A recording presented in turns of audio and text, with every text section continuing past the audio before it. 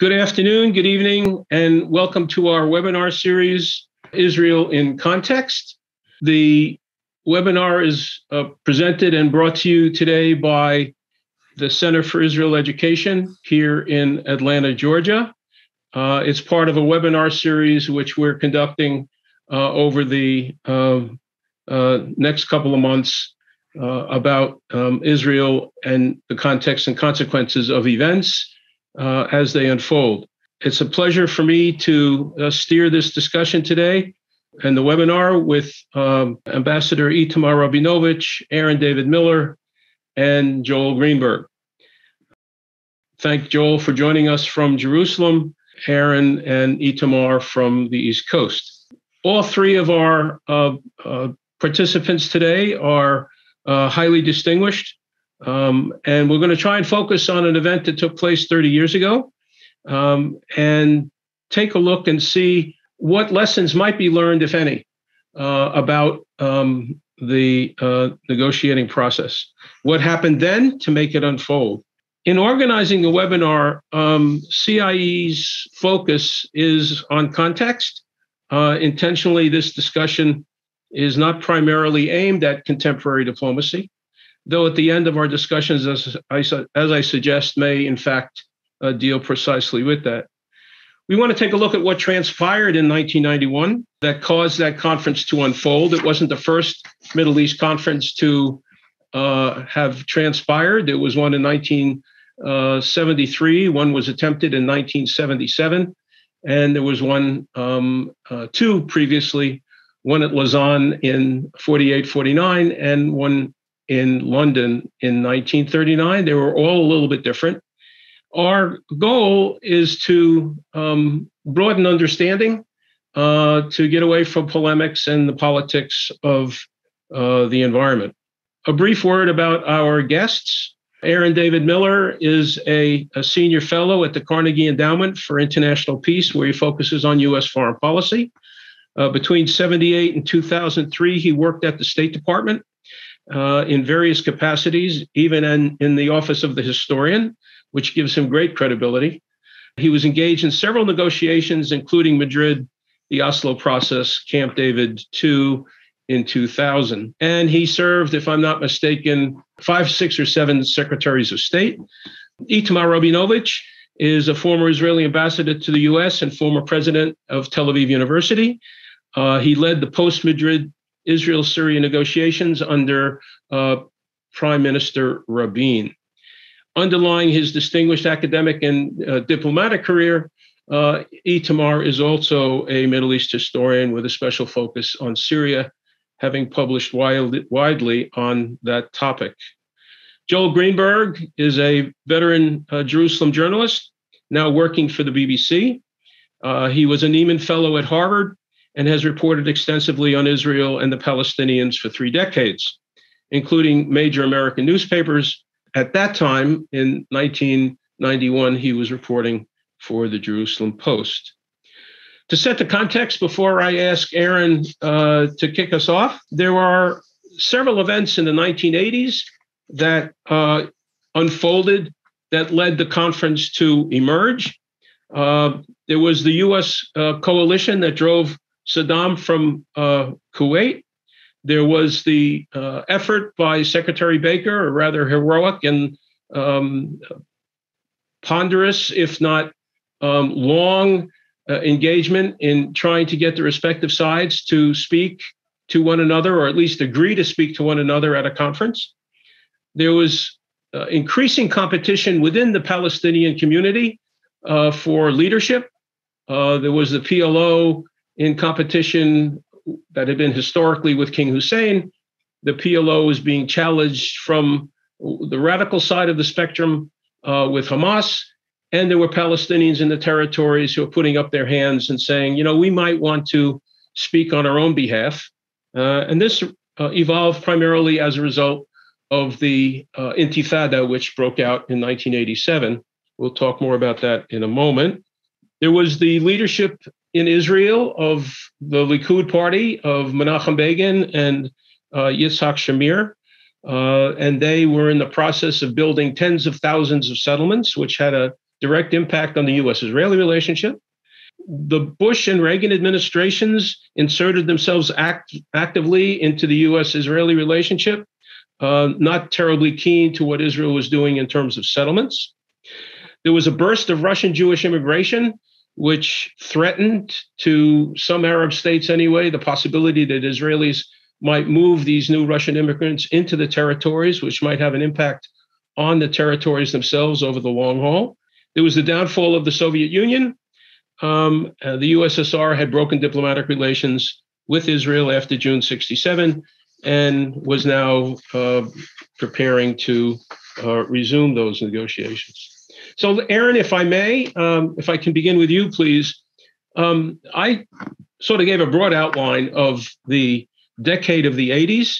But what roles do you think the State Department did or did not play at the beginning of the 1980s that it did by the end of the 1980s? What changed in the decision-making process at the State Department, which gave the United States a greater impetus to be involved? We know that George Shultz made an effort, but what changed from within?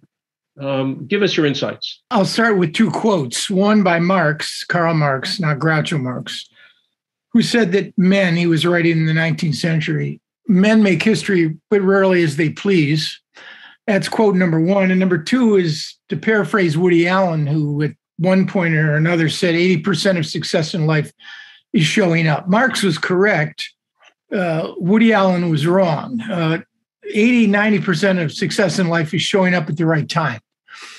And I would argue to you that whatever events during the 1980s sought to shape the possibilities for Arab-Israeli peacemaking, it really was a discrete event, and the implications and ramifications of that event on one hand, and the way the United States responded to it. State Department is not the right focus here, although more on that in a minute. It was Saddam's invasion of Kuwait, which, like previous Middle East peace initiatives, driven by violence and war, changed the calculation of regional players and provided an opportunity for a skillful and willful American administration. That would be Bush 41 and his immensely talented Secretary of State, James Addison Baker III, to try to put together not a substantive breakthrough, but a procedural breakthrough at Madrid. I would argue to you now, even looking back, that the last time the United States was admired, feared, and respected as a great power and had an effective foreign policy that actually made sense were the Bush and Baker years. Those years were driven by events that started beyond America's control, but it ended up in at least some of those events, the reunification of Germany, the collapse of the former Soviet Union, Saddam's invasion of Kuwait, Desert Shield, Desert Storm, and Madrid, that were very much shaped by the United States. So I think it was the merging of new possibilities demonstrated by regional changes and a extremely talented national security team, including the President George H.W. Bush, Brent Scowcroft as National Security Advisor, Dick Cheney as Secretary of Defense, and James Baker as Secretary of State, that essentially was able to capitalize on the moment. Let's be clear, unmistakably clear. Without Saddam's invasion of Kuwait, just as without the 1973 October War, just as without the first Palestinian Intifada, it's highly unlikely that any of the breakthroughs, near breakthroughs, and even failures in the Oslo process would have ever materialized. It's a sad commentary that violence and war drove drove these processes, but so be it. When the status quo changes only when the parties involved in perpetuating it suffer pain on one hand and are offered the prospects of gain on the other. And that pain-gain balance shifted as a consequence of several factors. Saddam's invasion of Kuwait, the successful American military operation to expel him from Kuwait, pledges that Bush 41 made to the Saudis that in the event the war was successful, he would undertake an effort, and Baker made the same commitment to the Russians and others, that he would make a commitment to see what could be done on the question of Arab-Israeli peace. A Syria led by the wily Hafez Assad, who understood that with the weakening and ultimately collapse of the former Soviet Union, Assad needed additional options. Baker offered him an intriguing possibility of an American option. A Jordanian government, long enamored and in thrall of the United States, who had supported Saddam in order to secure the survival of the Hashemite kingdom, or at least that was the way the United States interpreted it, was in the doghouse and needed to build a pathway back. A PLO that was playing catch up, in large part driven by an intifada that was launched by forces beyond its control, and who had also supported Saddam's invasion and who was in the doghouse, also was very much weakened. And in Israel, and it gets complicated here. I mean, Itamar's thoughts on this, I think, would be greatly appreciated. An Israel that was thrown somewhat off balance by the war, by American insistence that Israel not become engaged in the conflict, and the United States would handle, to the extent they did, it didn't prevent the launch of 39 Scud rockets against the Israelis during that fateful period, but thrown off balance to some degree by the U.S. campaign in Iraq, and I think very wary of the pressures that an American administration might bring against an Israeli government that was committed not just to retaining the West Bank, not talking to the PLO, not attending an international conference, and continuing settlement activity. So all of these things provided the raw material for a very talented and savvy Secretary of State to undertake. In Baker's case, it was a risky gamble, because for Baker, there were three sets of negotiations. The ones that were too easy, that were left to other people, the mission impossibles that he left to other people, and the ones that were hard but doable. Baker admitted, though, that with respect to Madrid, it appeared to most everyone at the time that this would be a mission impossible. He took it on anyway, and he succeeded. Aaron, just a quick follow-up. You have, on several occasions in this response, made highly complimentary and laudatory remarks about Jim Baker as Secretary of State. Was it ideological? Was it political? Was it something else that drove him to reach this conclusion that you should take the victory from the Gulf War and move it to the Arab-Israeli diplomatic theater?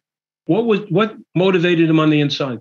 Well, Baker had avoided the Middle East. He was told by Richard Nixon early on when he became Secretary of State that it should be avoided at all costs. And Baker, for his first 2 years, avoided it. We had encouraged him and in a low level manner to try to initiate an Israeli-Palestinian dialogue using the Egyptians. We toyed with the idea of elections, but Baker refused to go to the region. it wasn't until March of 91, 2 years after he became Secretary of State, that he paid his first visit, which for a Secretary of State, as you know, Ken, is highly unusual. I think Baker got involved in this partly because the Pentagon and the White House had run the war very successfully. Baker had launched this Operation Tin Cup, which raised, millions by any number of parties to pay for the war. But I think he felt that he needed somehow, if he were to become a consequential Secretary of State, to try something very hard. And his very close friend, George H.W. Bush, had promised the Saudis and the Egyptians that if, in fact, the war went successfully, the U.S. would try. Brent Scowcroft was very much opposed to Baker's mission because he realized that the odds of success were very long and that a failed peace effort following a successful war would complicate the president's credibility abroad on the foreign policy side and could embroil him in a very difficult political mess at home, given the nature of the U.S.-Israeli relationship. So I give Baker credit because it was against his nature to try something this bold. And he took it on. I would only say, you're quite right. I have tremendous admiration for this man. He is one of the two most consequential secretaries of state in the modern history of the United States, along with Henry Kissinger. And it just is underappreciated, I think, how hard it is to get anything done, whether it's German reunification, whether it's raising money to launch a war to push Saddam out of Kuwait, or whether it's putting together an Arab-Israeli successful Arab-Israeli peace process. One more point. It is my view, although as Itamar knows, it will never be tested, that had Bush 41 succeeded in defeating Bill Clinton in 1992, Baker had every intention, as he said to us when he was returning from Madrid, after I run the president's political campaign for re-election, we're coming back and we're going to do some peace treaties. It is my conviction that had Bush and Baker endured and had Rabin not been murdered, we probably would have had one agreement, either between Israel and Syria and Israel and the Palestinians, and the conversation that we would be having today would be of quite a different character. Itamar, if I may switch over to the view from the Israeli north and from Syria. Give us a little bit of background of, first of all, what drives Syria's zealous antagonism against Israel. And that really didn't change under Assad from when he took power in 70 right through his departure in early 2000. And then second, what convinced Hafez Assad that he should go along with the Americans and he should try and participate in this Middle East Peace Conference when he himself had not participated, at least officially, in the 1973 conference after the 73 war? Okay. So Syria, it's difficult to speak about a country that barely exists now, but Syria in earlier decades and the original Syrian state that emerged from the French mandate after World War II, first of all, saw the whole, a large part of the Levant, Syria, Lebanon, Palestine, Israel, Jordan, as part of Greater Natural Syria. So when they looked at the Palestinian issue, looked at Palestine, from their point of view, they were looking at part of the same homeland. Number two, Syria since 1963 is being ruled by the Ba'ath Party, maybe the premier Arab nationalist party. And of course, for Arab nationalists, the Palestine question at the time was maybe the most important defining issue. Number three, many Syrians had numerous ties to Palestine and the Palestinians. Same family, living across on both sides of the border, and so forth and so forth. And finally, Syria, certainly since 1970 and to some extent since 1963, controlled by the Ba'ath. The Ba'ath is controlled by a minority, and we know from our experience in the Middle East and in other parts of the world that when minorities are in politics or in power, they tend to be more fanatical than the majority. They have to prove that even though they are a minority, they are as good or as loyal or as devoted as the majority. Now, with regard to Assad coming to Madrid, so Aaron before mentioned one major element in his decision, namely the fall of the Soviet Union, the loss of his patron, and the clear sense that he had to find a way of getting along with the United States. Number two, the experience of participating in the anti-Saddam military coalition. The Syrians did not do a lot of fighting, but they were there with military units. And what they saw was very persuasive for them. They saw what American weapon systems and new technologies of war meant, something they had not realized before. They also knew that much of it, or at least some of it, is available to the Israelis, and that confronted them with a reality of significant military inferiority. And thirdly, when Assad came to Madrid, very much like Shamir, Prime Minister of Israel, they did not necessarily intend to continue all the way. Aaron spoke before about Shamir's decision. Shamir said on several occasions, oh, we can negotiate for 10 or 12 years. He was not in any hurry. He felt the US pressure. He had to respond to it. There was the impact of the Intifada, and he went. So Assad went for the reasons that I mentioned before. And at the time when I was the negotiator with Syria, I used to compare his decision and his participation to someone who boarded a train and bought a ticket.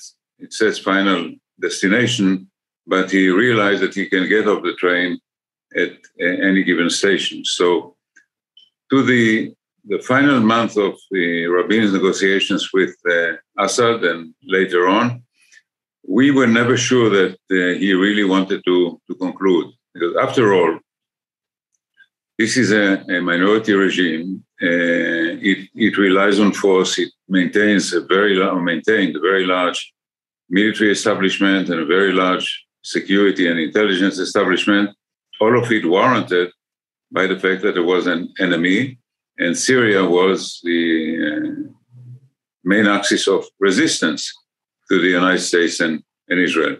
If Syria were to make peace with Israel, then the question is who would need us? And we know that Assad Sr. and Assad Jr. have been cautioned by many of their members of their circle, don't make peace with Israel because this would be the end of us. It would be the end of what, excuse me? Of the regime. Because then the whole justification for maintaining this type of regime and this size of military and intelligence apparatus, this could no longer be warranted when peace was made with Israel. So the conflict with Israel was used to sew together or glue together Assad's continuing to rule and dominate Syria in the autocratic fashion in which he had? Yeah, the key word is resistance. And I'll move briefly to his son, Bashar, who on the eve of the outbreak of the Syrian civil war in 2011, in a famous or infamous interview to the Wall Street Journal, when asked, aren't you worried that what is happening in Egypt and other places would come to Syria as well? He said, no. We symbolize for the people resistance. We stand for resistance, and no one will do to us what they did to Mubarak. Yeah, there's a quote from Mustafa Talas, the defense minister, from March of 1990, and this would be the year before the Madrid conference, about 16 or 18 months. He said, "The conflict between the Arab nation and Zionism is over existence, not borders." Yeah, but when Farouk Ishara, Assad's foreign minister, came to Washington, to Blair House, to meet with Israel's Prime Minister Ehud Barak, he says, "Our conflict with Israel is no longer existential, it is now territorial." He was roundly criticized for it. There was some opposition to it in Syria, but he said that. So they moved quite a distance. And let me also add parenthetically, among the many ironies of the Syrian civil war, Mustafa Tlas was very loyal to Assad, and even though he was not a huge personality, he was rewarded by becoming and remaining Minister of Defense. His son, Manaf Tlas, a brigadier general, was Bashar Assad's closest friend. He now lives in Paris. We'll get back and ask you a couple questions about how Rabin and why Rabin chose to test Syrian intentions. We'll get back to that in just a moment. I'd like to switch tracks a little bit and move to Joel Greenberg, who was a correspondent at the time for the Jerusalem Post. The Madrid conference brought together Arab states who heretofore had not sat in public with Israel. Of course, Egypt had sat with Israel in December of 1973, and there had not been a Middle East conference since. There was a lot of discussion going on in the 9 months before, as Aaron pointed out, that Jim Baker was shuttling back and forth and was crafting invitations to all the participants to join in this public display of maybe acceptance, even if it were only for show and not for substance. When you were in Jerusalem prior to the conference itself, before you actually went to Madrid, you describe for us what Palestinian-Israeli relations were and how that, at least visually, changed once you got to Madrid. What I can remember most of all, you pardon me if I'll be more anecdotal, maybe less analytical than others here, but it was very important, I guess, coming into the conference for the Israeli side to make it clear that they weren't negotiating with the Palestinians or the PLO in any way. As you remember, this was a Palestinian-Jordanian delegation. There wasn't supposed to be any official contact with them. And so the whole maneuvering prior to the conference was a way to get the Palestinians to be represented in a way that would be palatable to the Israelis, in which they can say that they're not really negotiating with the Palestinians as a separate entity. And moving to the conference itself, I mean, just a little bit of the atmosphere there. As journalists, it was very important for the Palestinian delegation on the floor and in meetings with journalists at the time to emphasize that they were taking instructions from Tunis, from the PLO leadership, that they are just their representatives. They're not representatives of the Palestinians in Judea and Samaria, as Shamir would call it, or the local Arabs or anything like that. The late Saeb Erekat wore a kafia around his jacket, even into the conference hall, to make it clear that they're Palestinian, and this is a Palestinian nationalist delegation. Hanan Ashrawi, who served as the spokeswoman, who would brief us, would brief the reporters, the Israeli reporters, the foreign reporters, would always make a point that they are in consultation with the leadership of the PLO, receiving directives from them, and are actually representing them, even though they're part of a joint delegation with the Jordanians. It was really important for them to make that point. The Israelis, of course, for their part, their narrative was that these are local Palestinians from the West Bank and Gaza Strip. They vetted, of course, the people who would be in a delegation, Haider Abdel Shafi, the leader from Gaza, and they said that they're basically leaders of the local Palestinian population, and that this was in no way negotiating with the Palestinians as a separate political entity in any way. So that was definitely the Palestinian angle. That I can recall that was a very big element of that. I mean, there are other aspects of the encounter with the foreign delegations and journalists that I can talk about now or later, depending on how you want to go, Ken. So explain a little bit further, what was it about speaking to the Palestinians from the Israeli point of view that was so intellectually or ideologically difficult? And why was it so necessary for the Palestinians to assert themselves, even though they were part of the Jordanian delegation, but to assert themselves that they really were representing the PLO? I mean, this is very different than it is today, 30 years later. I mean, now there's no difficulty for Israelis to speak to Palestinians, even if they won't, but there's no difficulty in it.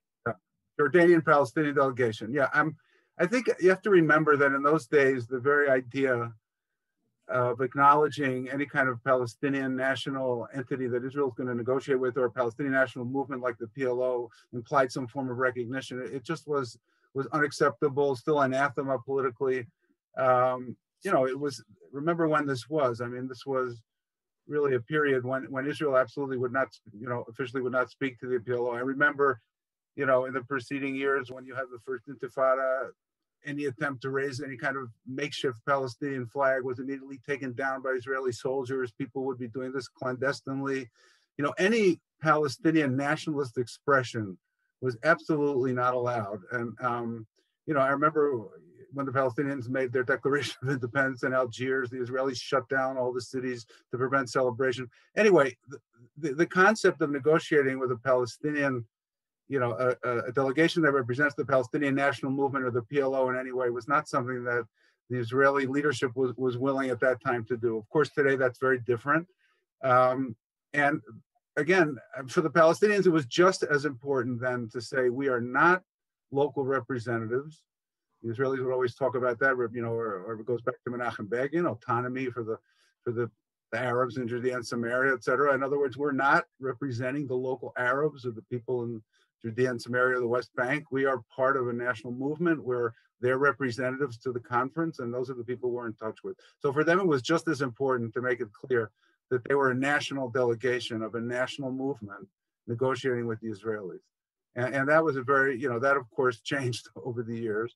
Oslo was a big breakthrough on that. And of course, today you have a situation where, Israel is negotiating. You've even had occasion under Netanyahu and even Olmert, his predecessor, where you had the Palestinian flag in the prime minister's residence when meeting with Mahmoud Abbas. So that's a huge change. It used to be illegal to even wave a homemade flag in the West Bank. I remember as a reporter, so soldiers running after people for raising these flags on telephone poles or other things. So yes, it's definitely gone through a sea change, and that it was a different atmosphere then, a different perception then of how they could talk to each other at Madrid.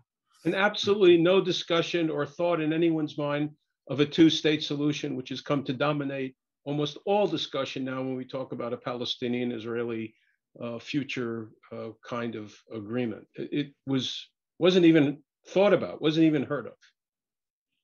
Well, it wasn't broached. I mean, I think the Palestinians, of course, would say that they were always aiming for that. But I mean, think about the concept, in the Egypt-Israel treaty, that there would be autonomy for the Palestinians in those territories, and then moving beyond that. It was a gradual process. It was a developing process, and it certainly wasn't, openly on the table as far as the Israelis were concerned at that point. And some people would argue even in Oslo, there were caveats on the way to that. So yeah, no, that was far from, the kind of rhetoric and the kind of conversation and vocabulary that's being used today. It was a different vocabulary then.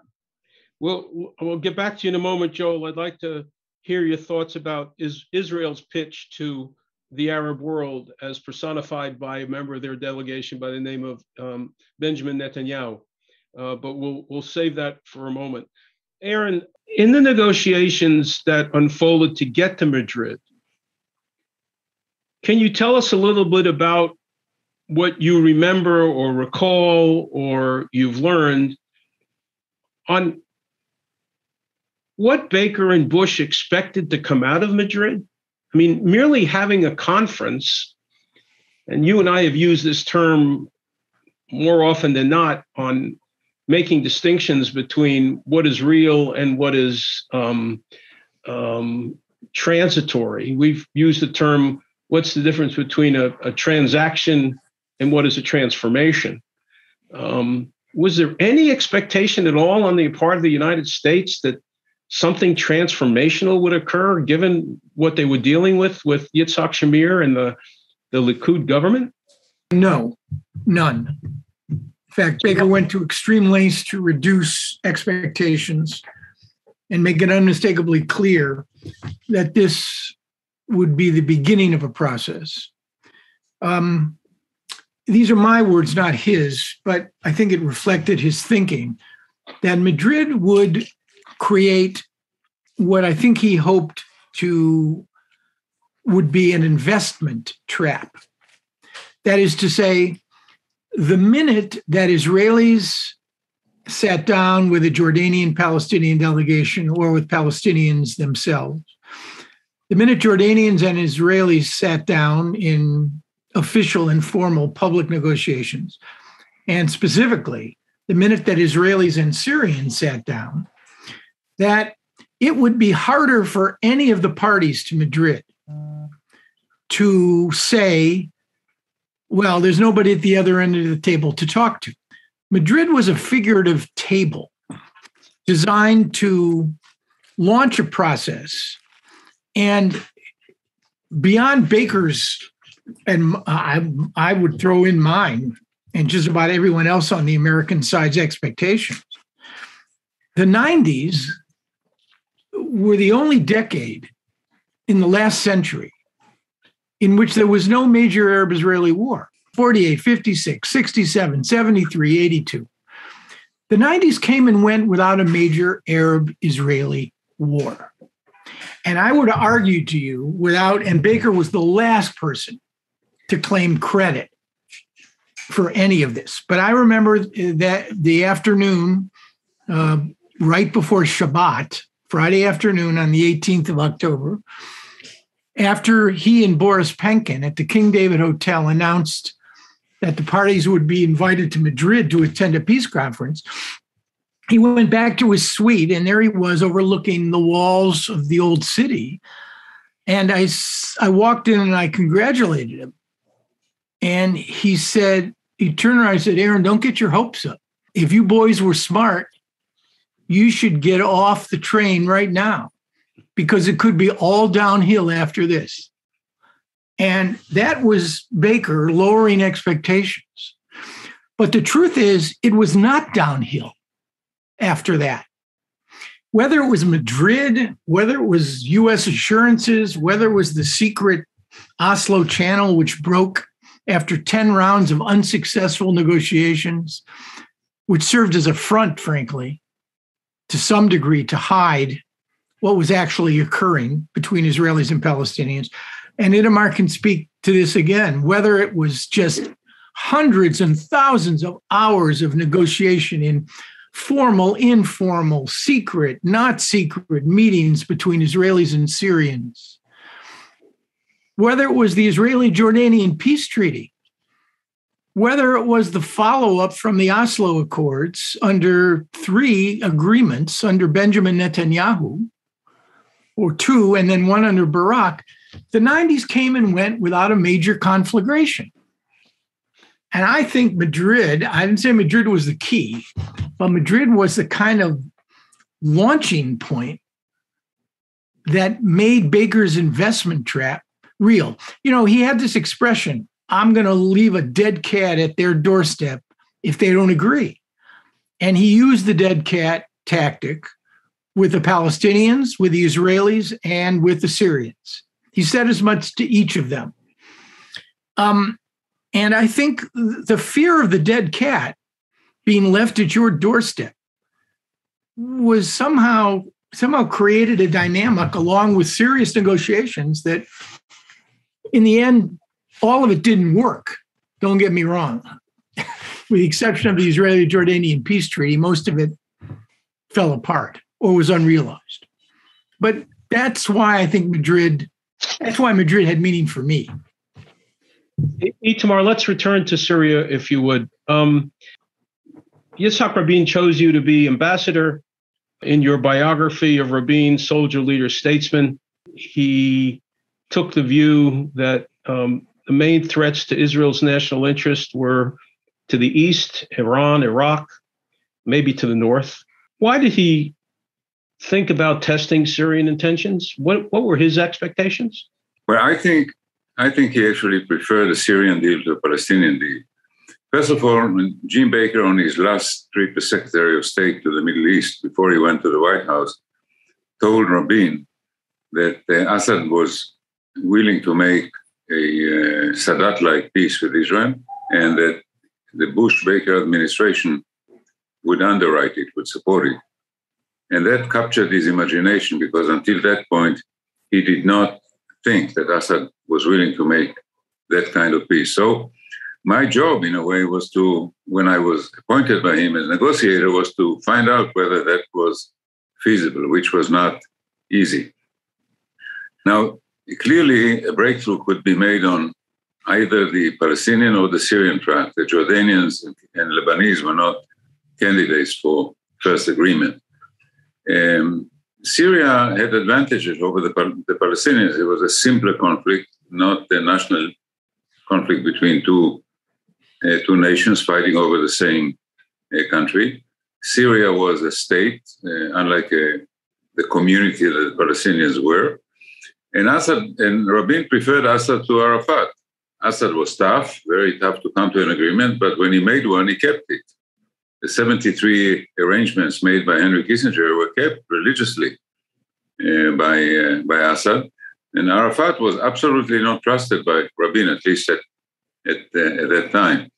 So that was his preference. The problem was that Assad would not move. He said, okay, I'm willing to make peace, but I won't tell you what peace meant before you committed to full withdrawal from the Golan. To which our answer would be, you don't begin a negotiation with the bottom line. We're not telling you that it will never happen, but you'll have to find out in a gradual negotiation. And this remained the case until the dramatic moment in August 1993, when Rabin had the outline of the almost completed Oslo Accords with the Palestinians, and he wanted to make for the last time to find out whether Assad was or was not a partner, and he gave Secretary of State Christopher the famous quote-unquote deposit with a conditional hypothetical willingness to withdraw from the Golan in return for Egyptian-like peace. That was an exercise that unfortunately failed. So we remained with these question marks about Assad until Rabin's death, and in a way we remain with them to date. You want to define conditional hypothetical willingness? You see, Aaron is smiling because I used to have this argument with the American peace team because they said commitment. He did not commit to withdraw from the Golan Heights. He said, if you give me the kind of peace that you gave me, a package of peace and security, then I would be willing to withdraw fully from the Golan. By the way, the words to the lines of June 4, 1967 were not used at the time by Assad. He only drew that card out of his pocket later. So what I say, if you do this and that, is for me a hypothetical conditional willingness to withdraw and not a commitment. But the Clinton administration always used the term, and some members of that administration still use it to date. But, you know, of all the debates that you can have on the Arab-Israeli peace process, this is the least important argument. Rabin was not getting any pressure from the Clinton administration, was he? He was. There were moments when Secretary Christopher and President Clinton thought that he was not moving sufficiently rapidly or seriously. The Syrian negotiators and I were once summoned to Christopher's office and were rebuked for this. It was such a serious rebuke that I told Rabin on the phone, I think I need to make a special trip to Israel to convey this to you, not in a telegram and not over the phone, because the secretary is very serious about this and he needs to see that we are responding seriously. But, you know, on the whole, it was a very friendly relationship between the administration and the government and between Clinton and Rabin. So if you compare it to quote-unquote pressures, let's say, under the Bush administration with the Shamir government, this was, you know, very soft. or even Carter telling Rabin during his first term as prime minister that you have to consider negotiating with the PLO and not doing it privately, but actually doing it publicly. I mean, it's a very different kind of atmosphere between the president and the prime minister. Until Netanyahu's visits to the White House, the Rabin visit to Carter was the worst ever visit by an Israeli prime minister to a U.S. president. Now that we've mentioned Benjamin Netanyahu, let's get back to Joel and talk about Netanyahu's pitch as deputy foreign minister to Al Jazeera and to Arab viewers.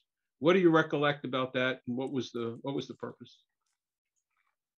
I think it's important to kind of set the background a little bit. This conference was at the time a very rare opportunity for Israeli journalists and Arab journalists, from the entire Arab world to interact, officials meeting journalists from both sides and people from both sides. It was kind of a groundbreaking atmosphere there.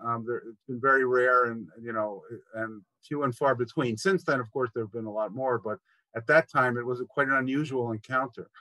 And one of the sensations, as I recall at the time, was that Netanyahu, as deputy foreign minister, who saw this as part of his job, of course, gave an interview to Al Jazeera. At that time, that was a novelty. A senior Israeli government official giving an interview to an Arab satellite channel was a rarity. I don't know if it had happened before. It was considered really unusual, and it was kind of a sensation, both in the Arab and the Israeli press corps. And of course, part of Netanyahu's mode of operation, of course, that we know is to kind of go directly to the public, appeal through television, go over to leadership, etc. He's done it many times. He elevated that to kind of an art form. Today, it's a lot more common to see Arab satellite channels interviewing an Israeli official or Arab news outlets, but then it was much rarer, and it was seen as a really unusual media move by the Israeli side. And this was something that attracted a lot of attention, as I recall, when we were covering the conference, on the sidelines of the conference. The whole media encounter was part of the show that was going on there, or part of what was going on, aside from the substantive encounters in the negotiating room. So I think that Netanyahu crafted that and kind of pioneered that. And now, of course, Al Jazeera interviewing Israelis, or for satellite channels or Arab outlets interview Israeli officials now, it's not as remarkable, but then it was quite remarkable. Do any of you want to make some final conclusions or speak about something that you weren't asked about? I would.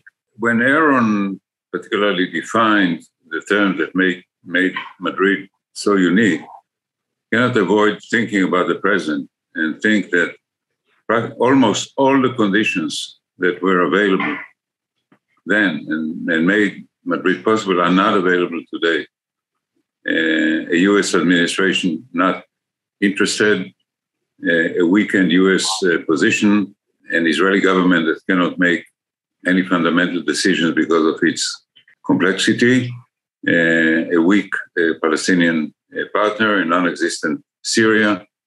So I think that today we can look almost nostalgically at Madrid, we'll have to settle on much more modest progress that could possibly be made in Arab-Israeli relations.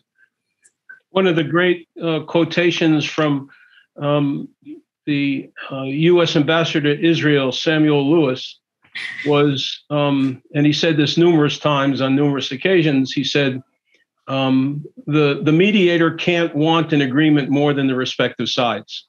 And if the respective sides don't want an agreement, there's no amount of cajoling, urging, or mediation that the outside party can do in order to effect compromise. I think you're quite right, Itamar. I don't think there are leaders in place, and there certainly isn't a preparedness to make the political trade-offs that might be necessary in order to bring this to something more than what it now is, just managing a non-war situation. Well, not to end on a completely annoyingly negative note, which is basically how I usually end. I think if you took a look at the Arab-Israeli confrontation line in 1948, and you took a look at the Arab-Israeli confrontation line in 2021, even the most hard-bitten cynic and skeptic, an annoyingly negative analyst, would have to admit that there have been some remarkable changes over time. Mm-hmm. And I think the Abraham Accords are of a very peculiar nature, but I'm still amazed by it's not the intractability of the issue. The Israeli-Palestinian issue is intractable and understandably intractable for very sound reasons. But the real question is whether or not we've seen the last of the large confrontations. Some argue that 73 was the last major confrontation in military terms of any two countries in the world. I don't think there's not been any kind of similar engagement since 1973, deploying tanks and aircraft with the intensity and frequency of that war. Other things have taken their place: an Iranian-Israeli perspective confrontation, asymmetrical wars between Hamas and Israel, and hopefully not another one between Hezbollah and Israel. So it's a different kind of conflict with expectations reduced to their proper scale. I don't think that's particularly annoying. I think that's particularly honest. I think Itamar said it too, that the conditions just aren't right. They're just not in place.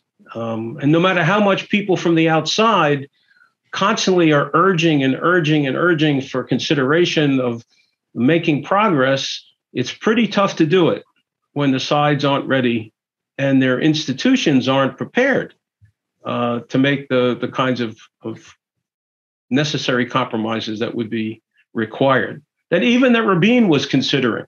If you behave this way, if you do that, we'll consider it. Can I ask Itamar a question? Sure. Itamar, had Rabin lived, what do you think might have been changed? There would have been a serious attempt between him and Arafat to come to an agreement in 96. I don't know how this would have ended. Had it failed, it would not necessarily have had the consequences of the failure of Camp David. But I think Rabin would have been more adroit at dealing with the failure. It's well said. Joel, Aaron, Itamar, thank you very much. Thank you. Thank you, Ken. Thank you, Ken, for organizing. Bye-bye. Good to see you all. Several people have been most helpful in making this webinar unfold. I'd like to thank Michelle Friesman and Heather Waters. I'd like to thank Tal Grinfuss-David and Michael Jacobs. Michael and Tal have put some very interesting materials of the Madrid conference on our homepage. It can be found on the left-hand top in the box. If you want to learn more about the peace conference, the speeches, there's a wonderful short video that sort of condenses what happened from the end of the Gulf War right through the period after the conference. And there are lots of other small items there, including some materials which educators might find truly interesting. So visit the homepage, www.israeled.org. Thank you all for joining us. Joel and Aaron, since you're both there, thank you for your friendship. Thank you for your erudition. Thank you for analysis. Thank you, Ken. CIE is very, very, very fortunate to have you, truly. Thank you. Thank you. Thanks very much.